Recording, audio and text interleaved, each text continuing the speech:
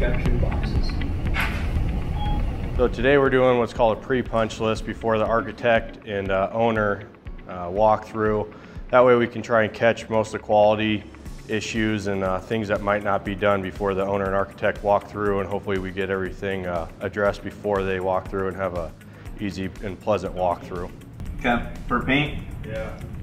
As we're using BIM 360, probably the biggest advantage, like I said, is just the ease of documenting it and the ease of holding people accountable. So I put in all of the information for the subcontractor, what needs done. I assign it to a person. So this is the subcontractor, Emily.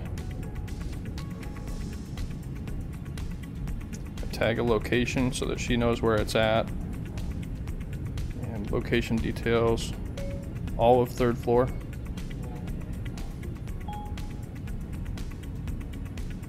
Give them a due date when we want it done. And then we tag a cause so that we can track the data. It helps us hold our subs accountable, because that's our way of documenting. We say, hey, you know, this light is in the wrong place, or that column needs to be repainted. That's kind of our first chance to catch those little things. So on the subcontractor side, what they'll see is the floor plan, and then they see the yellow dot that tells them where the issue was at. And then when they click on it, they can look through and see what we wanted fixed. They can see the photo and everything.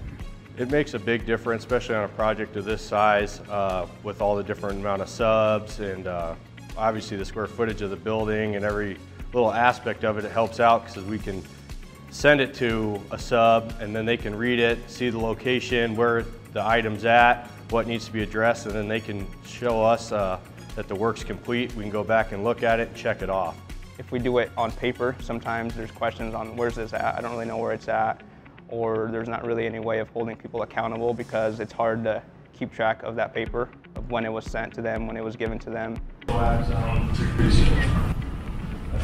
Technology's been huge.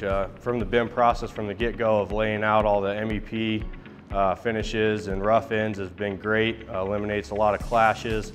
And then that open space that we've used has been great for looking through walls if we have to add conduits or know what's in there and make sure things got roughed in or there's backing in the wall. We can use that to go look back in time without cutting open the wall.